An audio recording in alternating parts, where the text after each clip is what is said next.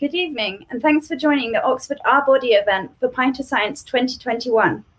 I hope you've been able to enjoy some of the other great talks this week and are looking forward to what's to come over the next hour. This event focuses on the essential elements of life, starting with the importance of iron in the immune response and protection against viruses, and then moving to the crucial role that love plays in all of our lives. We are keen to know where in the world you are listening from this evening, so please interact with us in the chat and post on social media at Pint of Science, #Pint21. Please also post any questions that you have for the speakers. We'll have some time to ask these after each talk. The first speaker of this evening is Professor Hal Drakesmith. Hal is Professor of Iron Biology at the MRC Wetherell Institute of Molecular Medicine at the University of Oxford. He was trained at the University of Cambridge, University of Kyoto, and University College London before moving to Oxford. His lab works on the role of iron in anemia, infectious diseases, and immune responses to vaccines. We are very grateful that you were able to join us this evening, Hal, and are really looking forward to your talk. So please take it away. Well, thanks very much. Thanks, Lucy. And hello, everybody. Hope everybody's doing okay. So I'm going to be talking about a few different molecules and a few different types of cell. This molecule here, I hope you can see, is the key one, is a hormone you might not have heard of before that we have called hepcidin. These are lymphocytes, which help defend the body against infection. This is a protein called transferrin, which by the name, as you can probably tell, transports iron around the body. And this, unfortunately, you may well recognize is SARS-CoV-2. Okay, so I'm going to cover a few themes. I'm going to start off with a couple of anecdotes, including the first one, which is a little bit of a sad story, but extremely illustrative. So Malcolm Casadaban was an associate professor of microbiology in Chicago University. And as he was approaching retirement in the early 2000s, unfortunately became very ill, and he was admitted to intensive care in hospital in Chicago, and he had sepsis, a form of an infection. And unfortunately, despite the best efforts of the attending physicians, they were unable to save him. And they then began investigating what potentially could have been the cause of death, and became rather worried when they realized that he'd been working in the lab on Yersinia pestis, the causative agent of bubonic plague, the Black Death. And so although he had been working on a version of Yersinia pestis which was thought to be a very safe strain that had never caused any trouble in any other researchers for decades, because it has a whole chunk of its DNA deleted to make it very poor at growing, they did know that other people in the same institute were working on the real nasty wild version of Yersinia pestis. So there was quarantine, there was red tape everywhere, everybody was tested, and there was a worry that there'd been a plague outbreak in Chicago. But it turned out that this wasn't the case. And when they investigated the particular organism that had been responsible for Professor Casadaban's death, it turned out that it was this safe strain. And they couldn't understand, the physicians, why this extremely safe strain, very bad at growing, a lot of its DNA deleted, could possibly have caused his death. And then eventually, some very clever physicians just realized that the professor had a undiagnosed form of an iron overloading disease, too much iron in the body, called hemochromatosis. This is a section of tissue stained with a dye that stains too much, the excess iron, blue. And it turns out that the reason why this particular version of Yersinia pestis was safe is because the genes that had been deleted, the genes that enable the organism to be very, very good at scavenging iron from their host that they infect. And these bugs really need iron to grow, and without these genes they normally can't get it. But in the person who has too much iron overload, it didn't matter. So this meant that the genetic defect in the bug was complemented by the disorder that Professor Casadaban has, showing that iron could really tip the balance in the outcome of an infection. That's too much iron, but you'll probably be more familiar with the idea that not enough iron is a bad thing too. So particularly it can cause anemia.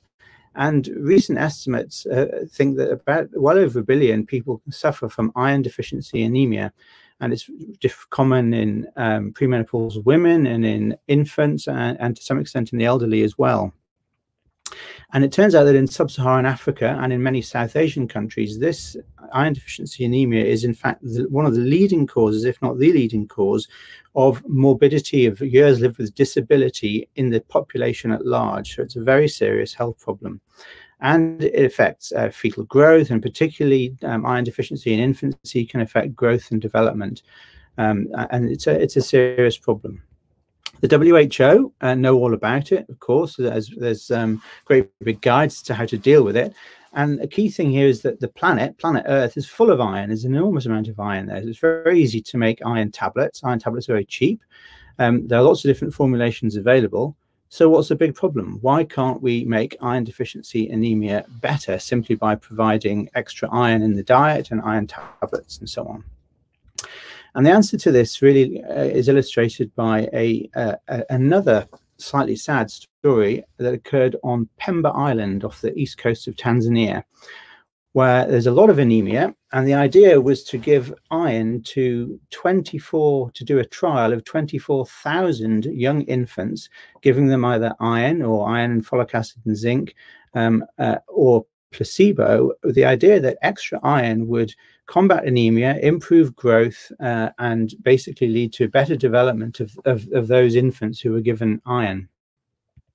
And this trial, the Pemba trial, had to be stopped after 11 months because of an increased incidence of death and hospitalization in those groups of children who were being given iron or iron and folic acid. And particularly it was malaria, but other infections as well were increased in this group of children who had been given extra iron.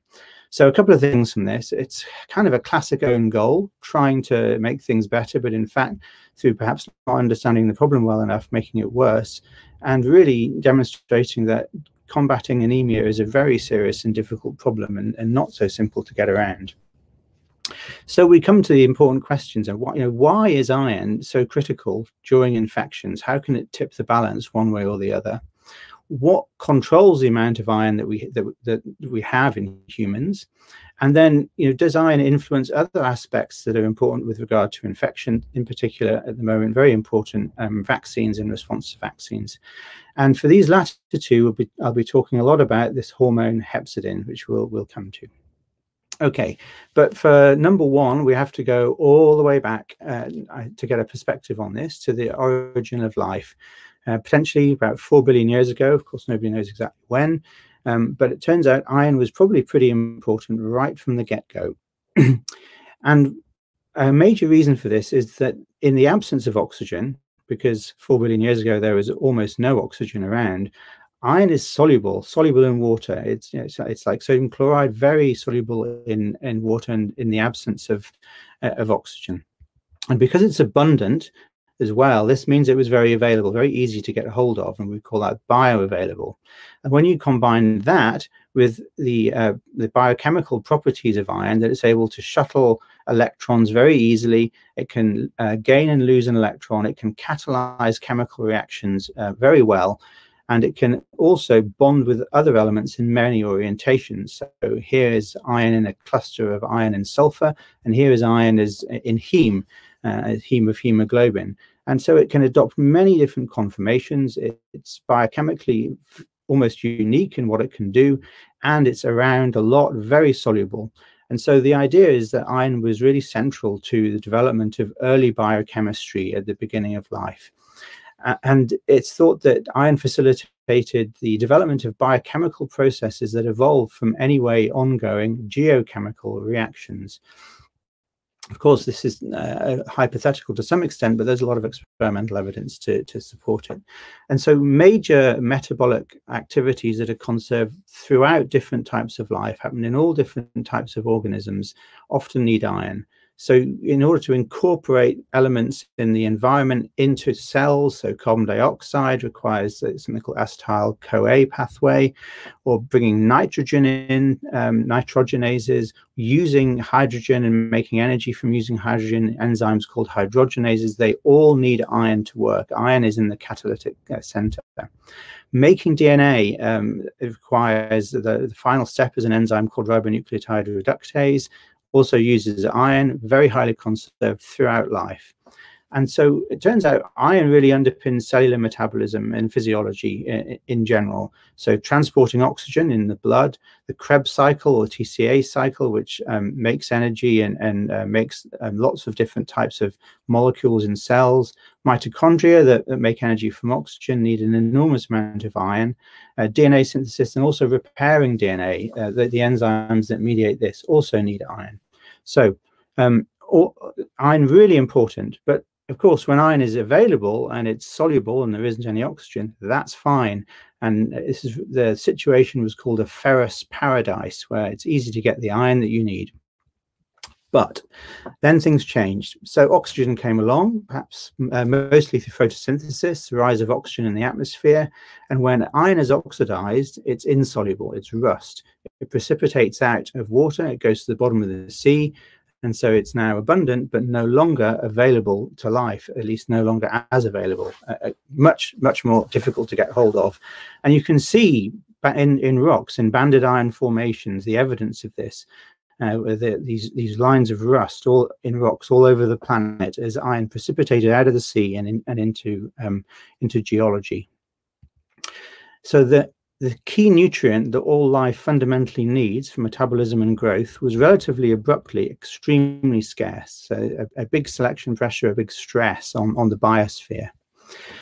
So this is why we have a battle for iron. Life is addicted to iron. We can't get away from it. There are only 2 iron-independent organisms that we know of, but we still need it. Iron cannot be synthesized. It's not like sugar or a fatty acid or a protein. You know, it's only made in stars. Cells can't make it. So when there is an infection is essentially thievery of nutrients. The bacteria, the parasites are trying to acquire the nutritional resources from the host, the person they infect. It turns out that iron acquisition is really key to this. Iron is a critical virulence factor, explaining both the Pemba trial and the Professor Quesada-Band's experience. So the amount of iron in the host, in the person who's being infected, influences the outcome of infection. And as a host, we need to defend our iron against infections. How do we do that? What controls the amount of iron in humans? And it turns out it's a molecule called hepcidin, which is the master iron regulatory hormone. And this both controls the amount of iron in us, so keeps us in iron balance, not too much or too little, usually. And it also controls the distribution of iron between serum and cells, as I'll come on to. And you can make an analogy with insulin. So everybody will have heard of insulin. And if you have a load of sugar, a Mars bar, then that's sensed in the pancreas makes insulin, and the action of insulin is then to return the system to glucose homeostasis. It decreases glucose. The molecular mechanisms by which hepcidin work are completely different, but conceptually, by analogy, it's kind of about the same thing. High iron is sensed by the liver makes hepcidin, and hepcidin acts to decrease iron. Insulin was discovered in 1922, but we only really figured out how hepcidin worked since about 2004, 2005. But hepcidin is at least as important to iron as insulin is to glucose. A bit more information on how it works. So we absorb about 1 milligram of iron per day from our diet, where it's loaded onto a dedicated protein called transferrin, which ferries it around the circulation, the bloodstream, and delivers it to where it's needed. Most of it goes to the bone marrow, where the iron ends up in the heme of hemoglobin and red cells. But other cells need it too, and I'll come on to the immune system in particular later. Red cells contain most of the iron in the body, and they have a finite life. In humans, each red cell lives for about 120 days. At the end of that, cells called macrophages eat the old red blood cells, crunch them up, and recycle the iron back into the circulation. And about 25 times as much iron is recycled per day as is absorbed from the diet. What governs this process are basically an interaction between 2 proteins.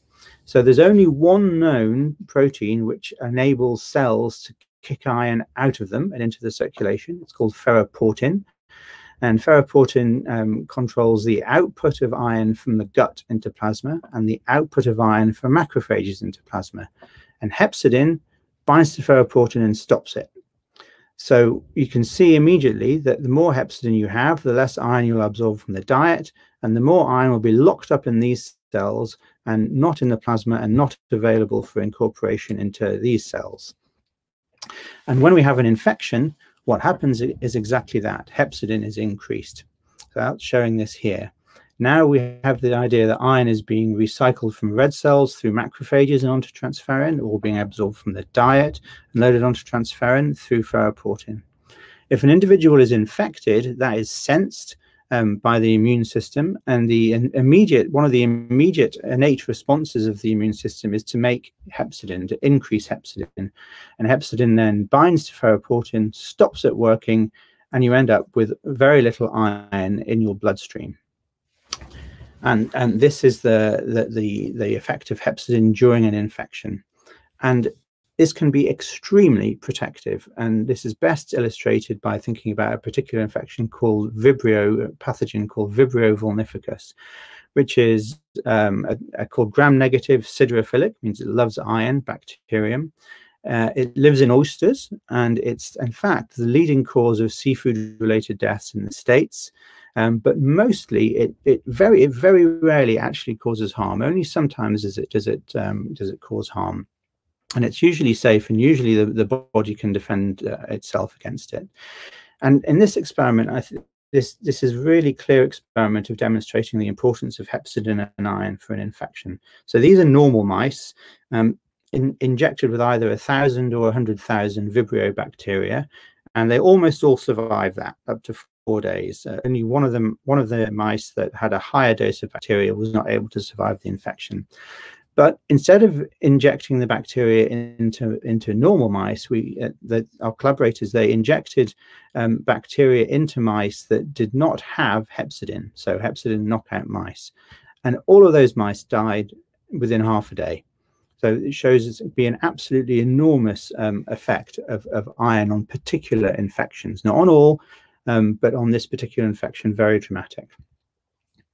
So this is the low serum iron state then, and it's common during infections. It's also common during chronic inflammatory disorders, and you get it through just having not enough iron in the diet eventually as well. And we know that it can protect against bacteria and malaria, but other cells need iron too. And the immune system in particular is really hungry for iron. And so your lymphocytes, the T cells and the B cells that make antibodies, when they're activated, they change their metabolism, and they really switch on their metabolism and get as active as they can. And to support that, they need a lot of iron. So this is called transferrin receptor, and protein that mediates cells acquiring iron, and they hugely upregulate transferrin receptor after they are activated, from almost undetectable to 1 million copies of this protein per cell. At the same time, ferroportin, the molecule that pumps iron out of cells, is turned off. So they turn into massively iron-acquiring and iron-holding cells, which helps their metabolism. So then if we take iron away, what then happens to the immune response? And we can do this in mice in fairly simply. All we do is we inject a mouse with hepcidin, with extra hepcidin, and this stops iron coming into the bloodstream, into the serum, by blocking off ferroportin, and that means the amount of iron in the bloodstream plummets, goes right down to very low levels. And what we do then is we take a mouse and we vaccinate it, we immunize it, and that in itself doesn't change the amount of iron in the serum. And then just as the T cell and the B cell lymphocyte response is getting going, we then inject the mouse with hepcidin, which means that you get this hypofremic state and a low amount of iron in the serum. And we can also alter the diet as well, but it turns out that doesn't matter. All that matters is keeping the iron down here, and hepcidin is enough to do that. And when you do that, this is work done by Joe in the lab, you almost completely stop the immune response to the vaccine. So each dot here is a cell that's trying to respond to the vaccine. And in the control, in blue, there's a massive big cloud of them. And in the mice that have a low iron state, there's very, very few cells that are responding to the vaccine. And in here, this is the average of each dot is representing the response of an individual mouse. You can see huge differences here. And it doesn't depend on the type of vaccine that's been given. We've tried lots of different types. And it's not, and this is one particular flavor of lymphocyte called CD8 T cells, but it works for others, for CD4s, also the B cell response that make antibodies, and there's a lower antibody response as well if there's not enough iron in plasma. And so you can imagine this as following. Normally, when a bug is exposed to the immune system, T cells, lymphocytes are presented to it, they activate, they switch on their transferrin receptor here in green, and they get hold of enough iron to support their proliferation and make an immune response. But if you inject a mouse with hepcidin, the iron disappears, the cells don't proliferate, and you end up with a really poor immune response, and that's kind of essentially what we've shown. So in what situations could this really be important in humans? And one obviously is, response to vaccines, and in particular going back to sub-Saharan Africa and how common low serum iron hypofremia is in infants. And so to illustrate that, this is the amount of iron in plasma in infants as they grow. When they're born, they have a lot of iron from their mum, but very rapidly this amount of iron plummets to very, very low levels. This is male, female, higher birth weight, lower birth weight populations, and it's very, very low compared to the normal range in for instance, UK, USA, Finland infants. So if these individuals are trying to respond to vaccines, it's going to be hard. But of course, this very low amount of serum iron does protect them against some other infections. And so we've studied this with collaborators, and in fact, the initial data does support this, that iron deficiency anemia at the time of vaccination predicts a decreased vaccine response. But if you give iron back, you can actually increase the response to a vaccine. And this is an initial indication of this, and we're now doing some large clinical trials to really test if this is the case, if we can improve vaccines. Okay, and the other situation in which this might be important is, of course, in infections that cause chronic inflammation. And one such infection is, of course, SARS-CoV-2, where we know that there's not very good T-cell, B-cell response in people who have severe disease, and they also have very severe chronic inflammation that we know can switch on hepcidin and can decrease iron. And so we worked with ICU doctors, Akshay Shah in particular, to think about iron in the context of SARS-CoV-2 patients. And what Akshay was able to do was to show that patients, when they were admitted to ICU, so this is severe disease, had extremely low levels of serum iron, so well below the normal range and lower than we've almost ever seen in any other condition. And in fact, when you looked at those, the patients who had the most severe disease had the lowest iron. It's a small number of patients so far, but it's so far it's very clear, and as I'll come on to, other groups have confirmed this. We also noticed that the patients with the lowest amount of iron also had the lowest number of lymphocytes that we could detect, again correlating with what we'd shown earlier, that iron is needed for your T cells and your B cells to work. And is there any association then between low iron hypofremia in the plasma and patient outcome? And we and others had shown that this is the case, that if iron stays low, then it's a predictor of bad outcome. And groups in Germany and in China and now also in Italy have basically confirmed this, that there's an association between disturbed iron metabolism and lung injury and death, and we're carrying on now to investigate that in more depth. And as a kind of an experiment to show that this could be the case, that low iron could actually be a causative element and inhibit immunity, we did an experiment in mice with influenza virus, where we just gave the mice flu and then kept iron low and asked what happens. This was done by Jack Tan, again by injecting them with mini hepcidin. And we saw the same thing. Essentially, we could stop the immune cell response to influenza virus. Again, fewer cells here in this cloud compared to in the control.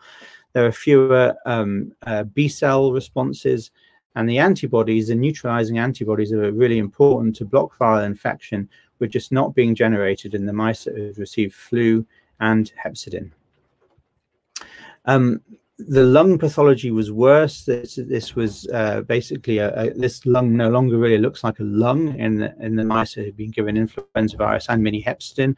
A lot more inflammation and tissue damage, and maximum levels of inflammation in the lung. And the mice lost more weight. They were less well, and in fact more of them died. So a very kind of clear effect that changing iron itself really does influence the outcome of infection through influencing immunity. So we can put all this together now in the last slide. We know that inflammation increases hepcidin, and hepcidin controls the amount of iron in plasma. So as you have, if the cause of the inflammation is an infection by bacteria or malaria that really need iron to grow, this is beneficial. It really helps.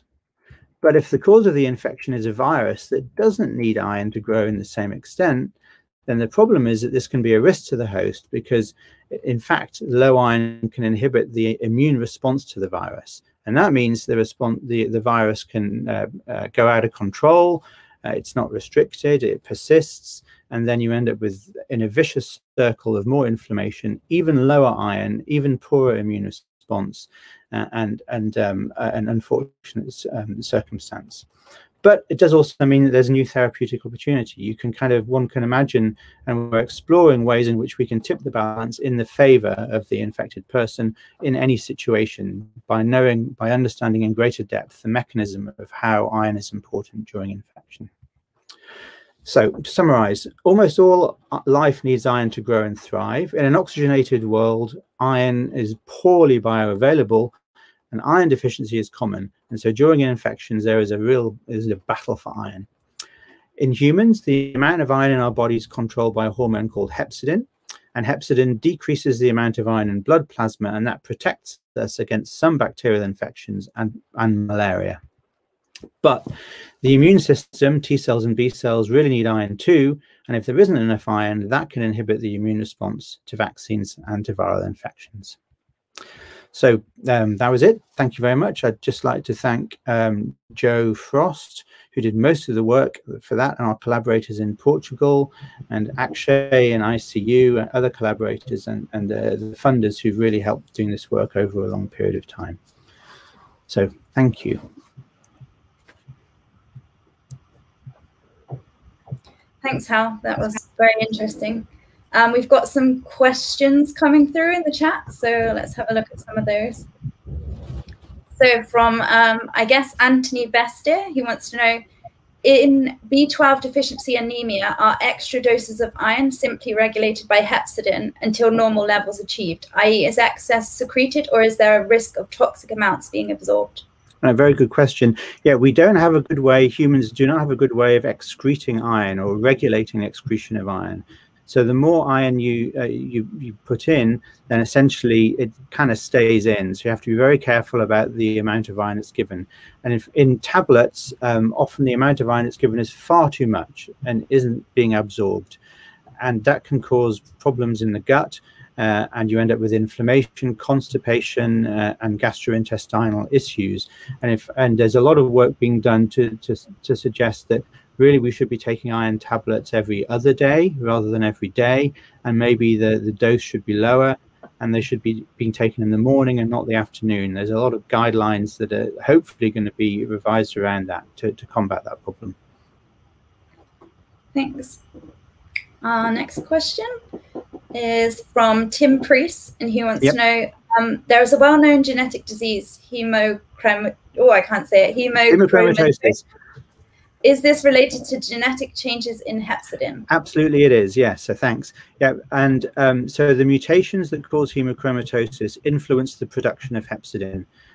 They either stop it being made, or there are mutations in the gene itself, and so it's either a mutated version is made or a dysfunctional version is made, or they are mutations in ferroportin, which means that hepcidin just doesn't work properly because it can't be inhibited. But absolutely right, it basically all comes down to control of hepcidin. That was my question as well, so that's good. I think we'll go for the final question, and this comes from TGR Racing. They want to know, is modulating the intake of iron-rich foods sufficient to change infection responses? Yeah, so that is exactly what we're working on. So it may be. I think you'd probably have to have quite a lot of iron-rich foods to influence it, because it's hard to get a lot of iron in that way. What we're hoping to do is something a bit similar, but to modulate hepcidin directly, and that controls the flow of iron in the body as well as the total amount of iron. Very often there already is enough iron in the body, it's just in the wrong place. And so by targeting hepcidin, it's possible to alter the flow and make it available to T cells. Great. Thanks very much for joining us again this evening, Hal. Yeah, so before we move on, I just want to let everyone know that there's a link to a feedback form in the YouTube description below this video. And if you fill this in, you'll be entered into a prize draw with the chance to win some Pint of Science merchandise. So make sure you do that later. Okay, now our next speaker is Dr. Anna Machin. Anna is an evolutionary anthropologist, writer, and broadcaster who studies the science behind our closest relationships. She is the author of The Life of Dad, The Making of a Modern Father, and the upcoming Why We Love, the new science behind our closest relationships. Anna has also been involved in a number of TV shows, including Married at First Sight and Meet the Humans. Tonight, she will talk about the fundamental human need for love. I've hosted Anna a couple of times before for Pint of Science, and I'm sure we're in for a really great talk. Anna, the stage is yours. Excellent. Thank you very much. And it is wonderful to be back speaking to you all today. Yes, today I'm going to talk about the power of love. So our innate need for love at a very basic level of human existence. Now, my job is to try and answer the question, what is love? And I've spent over a decade doing it. And as an anthropologist, I try to answer that question at every single level of explanation. And I'm still trudging away at it. But tonight I want to present you with a few of the answers to try and build an argument about the fact that actually we need to view love at a more fundamental needs-based level than, for example, as an emotion. So one of the answers to the question, what is love, is that it is about survival. At its most basic level, love evolved to prompt us to invest in our survival critical relationships. Because humans are arguably one of the most, if not the most, cooperative species on this planet. We need to cooperate with each other to subsist, so to gain all the basic needs of survival, such as food, water, and shelter. We need to cooperate to learn. So if you think about the huge amount of knowledge that we need to take on board just to operate at a basic level in our complex social and technological world, it would not be a good idea to try and do that on a trial and error basis. So we learn from each other. It's known as social learning. And it might be that we learn from each other directly, or we might just simply access Google, which itself is a man-made fount of knowledge. We also very critically need to cooperate to raise our children. It is very truly the case that it takes a whole village to raise a human child. Human children are born incredibly dependent. They are known as secondarily altricial, and they have a huge amount of development to do post-birth. And indeed, we have 2 life history stages, childhood and adolescence, added to the usual 3 that most mammals have, simply to enable our children to have the time to take on board all the knowledge and development that they need. And therefore, we need each other to help us raise those children. And because of the fact that we all need this cooperative basis to our lives, and the fact that it's so essential to our survival, means that we all tend to have a social network which is really identical to, in a certain way, to each other. Because it's so critical that we have these social relationships, we invest as much time as we possibly can and as much of our cognitive capacity in doing them as we can spare. And indeed, we will push to the very bone our budgets in terms of feeding, eating, resting and reproducing, as long as we can keep that social time ticking over. And because of the fact that we will push ourselves to these budgetary limits, we all tend to have a similarly designed social network. And indeed, we all tend to have a similar number of people in that social network. So the average number of people in your social network is 150. That's known as Dunbar's number, and it's been replicated in many different studies around the world. And we arrange those 150 people in a very distinctive way. If you imagine a dartboard with you at the center of the bullseye, those 150 people are arranged in set circles which center on that particular bullseye. And each circle increases by a scalar of about 3. So at the very core of that particular bullseye dartboard are the 5 closest people to you. That is known as your central support clique. And those are the people who you turn to at your emotionally most difficult times. If we move a little further away from you, we get to the sympathy group layer, and that's 15 people. That includes the 5 that are in your central support clique. And these really are your go-to people for a good night out. They mostly consist of your friends. There might be some members of your family there, maybe some siblings. Beyond that, we have the affinity group. That's 45 people. And then we reach the limit of the active social network at 150. But you do not apply your time to all these people equally. Your central support clique gets 40% of your attention and time. Your sympathy group, another 20%. So the rest of your network, that's your affinity group and the active social network. So the other 135 people only get 40% of your time. So we have to cooperate, and we do it in a very identifiable way. However, the problem with cooperating with people is that it's incredibly stressful. In an ideal world, we would probably actually exist on our little island all alone. Because you see, the thing is, people lie and they cheat and they steal. And we have to spend a lot of time, and indeed a lot of our cognitive attention, trying to spot who these people are so that we don't invest in relationships with them. We also have to exist in a hierarchy like many primates. And that means we spend a lot of time monitoring everybody else in the hierarchy to make sure they don't usurp our position. We have to compete for those life critical resources. And we also have to coordinate our day with each other. The problem with group living is you cannot necessarily wake up in the morning and decide what you're going to do that day. Sometimes you have to do what the rest of the group want to do, which sometimes can be at quite a considerable risk and cost to you. And finally, we have to cooperate across the biological sexes. And this is arguably the most complex form of cooperation there is. And therefore, we spend a lot of time having to compute the reciprocity that occurs between us and the opposite sex. So what has evolution come up with to motivate us and then reward us to actually input into these survival critical relationships? It's come up with a cocktail of neurochemicals, and I'm just going to introduce you very briefly to them now. Some of them you will have heard of before, maybe in the context of bonding, sometimes in other contexts such as health. So they are oxytocin, dopamine, serotonin, and beta endorphin. They're all involved in bonding and they're all critical at different times of the relationship timeline. So oxytocin and dopamine are particularly important at the start of a relationship because oxytocin gives you the confidence. It lowers your inhibitions to starting new relationships by quietening your amygdala. And then dopamine rewards you for taking the time to invest in those relationships.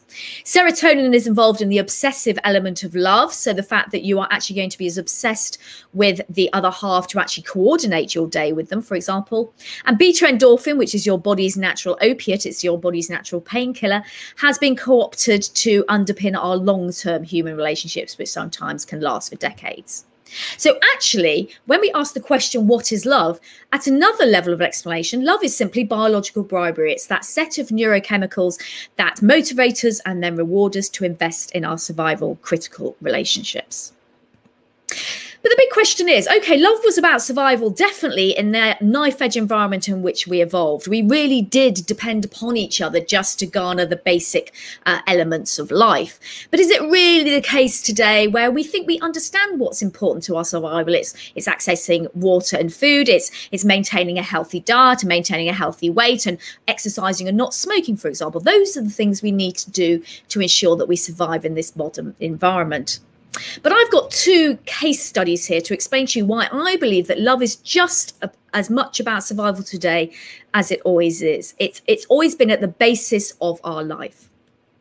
The first of these is the concept of biobehavioral synchrony. Now, this was a concept discovered by the Israeli neuroscientist Ruth Feldman.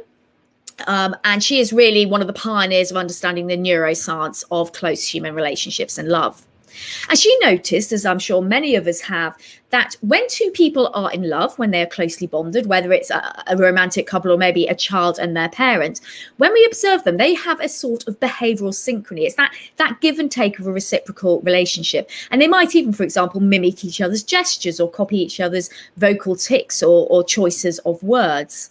And she was interested that this seemed to be something that came up again and again in closely bonded relationships. So she decided to see whether this behavioral synchrony was underpinned by a physiological synchrony. So were there other mechanisms in the body underpinning this behavioral synchrony? So she looked at close couples and she studied their heart rate and their body temperature and their blood pressure. And she found that, again, when they were interacting together and exhibiting behavioral synchrony, these physiological measures also came into synchrony. So she took it one step further and she looked into the brain. And she explored whether neurochemistry came into synchrony and neural activity came into synchrony. And again, she also found that this was the case. So she studied oxytocin, mainly because this is the most easy neurochemical for us to access. The others don't necessarily cross the blood-brain barrier. And she found that, yes, people who entered the room with different baseline levels of oxytocin, we all exist at different baseline levels, after a period of interaction, their baseline levels had come into synchrony. And then if she looked at the gamma waves, which were being emitted by the higher cognitive processes of the brain, she again found that these came into synchrony. And I very, very strongly believe that biobehavioral synchrony, the concept of it, really underpins how incredibly important love is in our lives. Because love is so fundamental to your survival that evolution has seen fit to engage every mechanism in your body to ensure your survival critical relationships are as closely bonded as possible. So that's my first piece of evidence to explain why love is a fundamental and essential part of your life and of your survival. The second example is linked to the impact that your close relationships have upon your mental and physical health. Now, a groundbreaking study, a meta-analysis, was carried out by Julian Holt-Lunstad in 2010. And she took 148 different studies looking at rates of mortality in chronic illness. And she looked at things like cardiovascular disease, renal failure, and cancer. So she looked at both rates of mortality, she looked at longevity, and she also looked at recovery from interventions in these particular chronic illnesses. And she looked at those and then looked at the relationship between those particular variables and aspects of the individual social network.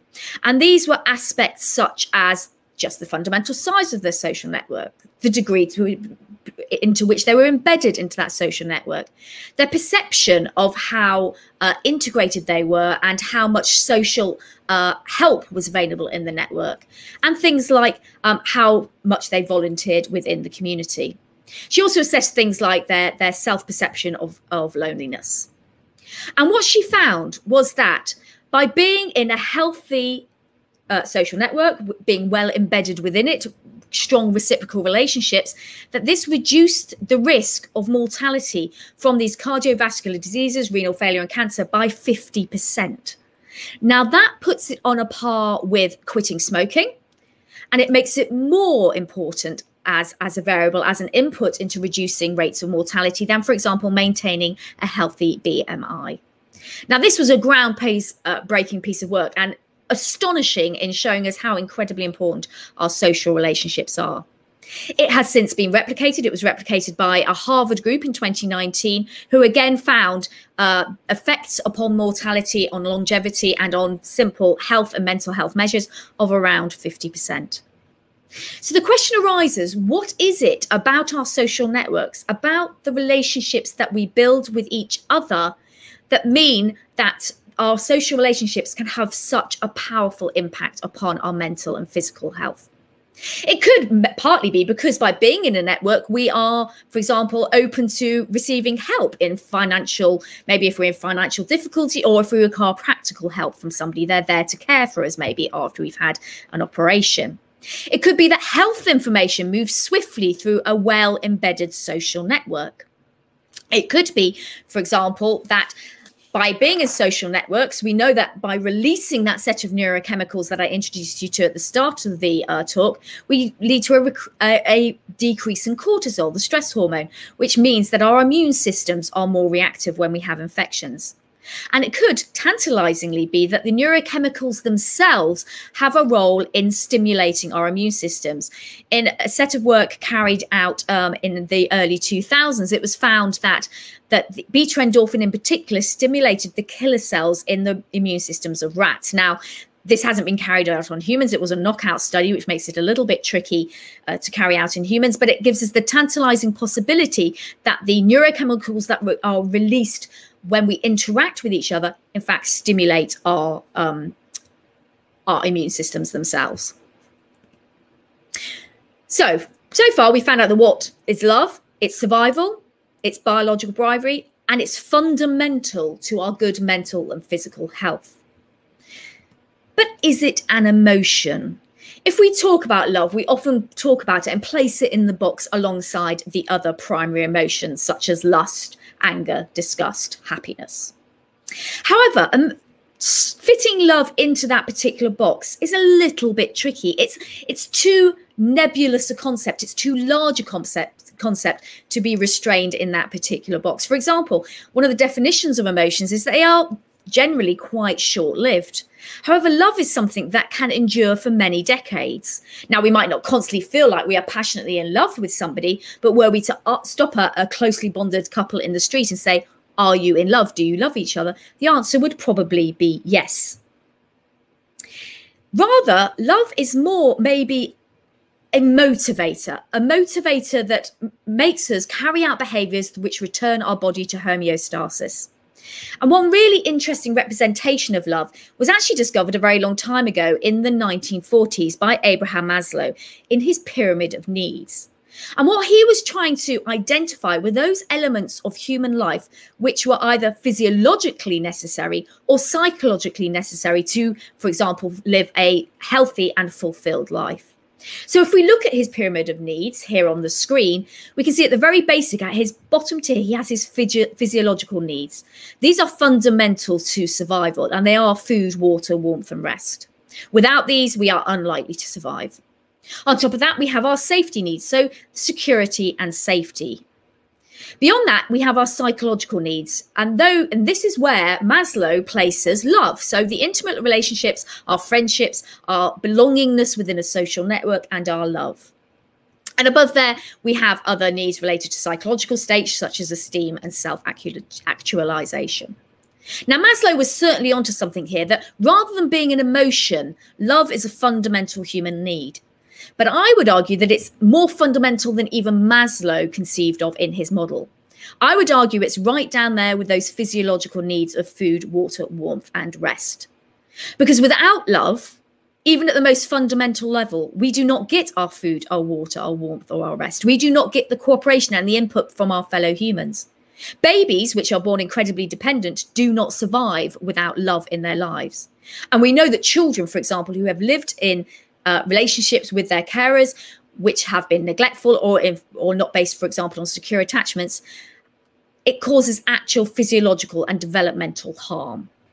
And therefore, my argument is that love is a fundamental need. The cravings that we feel when we are away from our loved are like thirst or like hunger. They drive us to be reconnected with the focus of our love. They motivate us to seek out love in our lives and ensure that we have the love we require to underpin our health and our happiness and our life satisfaction. So love, I would argue, is a need, as essential to us as the food we eat, the water we drink, and the air we breathe. We've seen from biobehavioral synchrony that it infiltrates every fibre of our being. It is so important to us that evolution has seen fit to engage every mechanism in our body to make sure that we are as close to the people we need as we possibly can be. So I would argue that love is an essential element of life.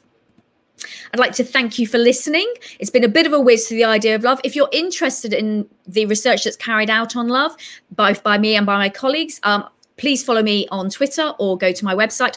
Also, maybe pop to YouTube, where a Pint of Science supported 16-part YouTube series that we filmed early last year, just before COVID hit, How Love Makes Us Human. And that takes you through everything we now know about love, and indeed a much more complex answer to the question, what is love? Thank you very much. Thanks, Anna. That was interesting as always. So I'll quickly start with my own question, and then we'll move on to some from the audience. So I want to know, what's the difference between romantic love and parental love, or love from your friends, in terms of like the chemicals and everything? Is there any clear defined difference? there's no clear defined difference in terms of the chemicals. So that set of chemicals that I introduced at the beginning underpins all human interaction. It's just degrees of release. What the differences between the different sorts of love are mainly within brain activation. So we see different activations in different areas of the brain. So for all types of love, we do see activation in the very core of the brain in relation to nurture, and we see activation in the dopamine circuits related to reward. We also see a lot of activity in the prefrontal cortex, because that's where your social cognition sits. However, obviously, when we're looking at different sorts of love, if we're looking at parenting love, we get a lot of activation in an area of the brain known as the PAG, which again underpins parenting behaviors and nurturing, whereas we see a lot in the hypothalamus in relation to romantic love, because obviously it's got that sexual element. Friendship love is a little bit more tricky. There's not a lot of research left yet on the brain activations that occur in friendship love, but it's probably more akin to something between probably romantic and parental love. And obviously, unless you're friends with benefits, we're not expecting to see much in the hypothalamus. Thank you. Right, we'll go on to some audience questions now, I think. So David Granger wants to know, to what extent do animals feel love? And more specifically, does my guinea pig really love me, or am I just projecting? This is a really, really important area. And what gets me quite cross about it is we actually hold animal love to higher levels of evidence than human love. So if I said to you, David, do you love your guinea pig? And you said, yes, I would believe you. Okay. But if we said, does your guinea pig, we expect barrel loads of evidence to show it. So there are lots of different things we would expect love to meet in terms of to say, okay, this type of love is on a par with human love. So we'd expect to see an attachment. Well, guinea pigs do build attachments. Okay. They build it to their offspring. They build it to their partners. We would expect to see some form of empathy. Now, really, to have human love, you have to have cognitive empathy. I'm not sure guinea pigs have that, but they probably have emotional empathy. Okay. We would expect to see relationships outside of the reproductive relationships. So can guinea pigs build friendships? I'm not quite sure, but maybe you feel you've got a friendship with your guinea pig. So animal love is really complex. I would say, yes, a lot of animals do have love relationships. Certainly, I would say the higher primates do. Certainly, if you're looking at dolphins, they do. And certainly dogs do. There's been an amazing fMRI study done recently on dog love. And we see all the activations in the brain that we're expecting to see if an animal feels love. Whether or not your guinea pig does, I'm not sure anybody's done anything on that. And I can see, and can you artificially induce love in guinea pigs? You can certainly try to induce lovely, warm feelings. So definitely cuddling, I'm sure, would release an oxytocin rush for both of you, which definitely for a guinea pig probably feels like love. Great. So that also goes with another question from someone else that was asking, is it possible to artificially induce the feeling of love? So I guess that's a similar. Yeah, in humans, obviously, you've got slightly more tools in your box as compared to a guinea pig. So because beta endorphin underpins human love, it doesn't underpin guinea pig love, I imagine. And it's an opiate. There's lots of different behaviors you can do to induce that. So exercising with the person you love, touching them, laughing with them. I always say to people, if you really want someone to fall in love with you, go ballroom dancing with them if you've never done it before, because first of all, you'll laugh a lot. That releases beta endorphin. You'll be touching each other. That releases beta endorphin. And you'll be doing something new. And that releases lots of adrenaline and lots of lovely new neurochemicals that underpin novelty. So there are ways that you can increase the likelihood that someone will fall in love with you, but we can't guarantee it, I'm afraid. Thanks. So GUG wants to know, if love is about survival, what about cases when it reduces your survival chances, e.g. grieving for dead mates instead of new ones? Unfortunately, grief is really the price you pay for having love in your life. Grief is survival threatening. It is, from an evolutionary point of view, maladaptive. But grief is the result of having been deeply in love. So first of all, you've got the withdrawal of neurochemicals, which gives you particularly an opiate withdrawal, which is incredibly painful. It's the same as heroin withdrawal. And you've also got a psychological and emotional withdrawal, which is incredibly painful. So I'm afraid, no, grief is not adaptive. I'm afraid it's there because you've had love. And you will find, even again, in the higher primates, you will find, for example, mothers of apes that have died who will sit by the body and not feed themselves because they are in such grief. So I'm afraid, yes, grief is the price of love. Okay, a question coming from Rama Ahuja. Do you think robots could ever feel love like humans do? Oh, this is a really controversial one. And in fact, if you watch the YouTube thing, there's a whole program on this. Love is incredibly complex. Human love is incredibly complex. And the basis of human love is empathy. Empathy is a higher cognitive ability. Many animals have empathy. Whether or not you could program a robot to have it is difficult. It's very hard to see how a robot would experience love the way we do without a wet brain, because it would not have all the neurochemicals. It would not be able to induce biobehavioral synchrony, which really is the fundamental foundation of human love. So I would say no, but if you got a roboticist on here, they'd probably answer differently. Okay, we'll try and squeeze in 2 more, I think. So we've got one from Phil Bell Young. Got a list of questions that apparently are scientifically proven to make you fall in love with someone on a date. Is this real or science fiction? Okay. It's a real study. It was carried out by Arthur Aaron in 1997, and it's a set of questions. But I'm afraid the original study wasn't intended to make you fall in love. It was intended to make you feel closer to a stranger. Unfortunately, over time, as it's been reported, particularly in the press, it's been mislabeled as being a way to make you fall in love. It won't make you fall in love, but it will genuinely probably make you feel closer to somebody, because one of the things that makes you feel closer to people is sharing, is being very vulnerable. And actually, the list of questions really asks you to reflect on your deepest, darkest thoughts and feelings and reveal yourself to the other person. That certainly is a way of inducing feeling closer to someone, but I doubt it would make you fall in love. Sorry. Interesting. Right, the final question, I think, is coming from Keep Calm and Be. What's the difference between cognitive and emotional love? Well, they're both really important in human love. We're very lucky we get to experience both at the same time. Emotional love sits in your limbic area of your brain, at the core of your brain, very unconscious area of your brain, very ancient. That's where emotional love sits, and it's unconscious. Cognitive love is your neocortex and cortex. So particularly your prefrontal cortex is where cognitive love sits. And that's where you can reflect upon your love. You can trust, you can empathize, you can decide to, invest in your relationship, whatever it might be. So that's the difference. One of them is conscious, one of them is unconscious. One of them is much more of an instinctive driver. That's emotional love. That's where attraction sits, by the way. Attraction at the very instant that you see somebody is unconscious, whereas cognitive love is much more higher order. But we're really lucky. We get to experience both, and there's a really lovely neural connection between the two so that you get that whole round love experience. Great. Thanks again for the really interesting talk, Anna. And reminder for everyone to fill in the feedback form below this video for a chance to win some Pint of Science merchandise. So the last thing that remains for me to do is to thank you all for joining us at Oxford Pint of Science team this evening and for your interesting questions. This event would not have been possible without the help of my amazing team backstage, including Sandy Chu, Emma Haberman, Lisa Lenhus, and Gerardo Montalvo. We hope to see you all again soon at some future Pint of Science events.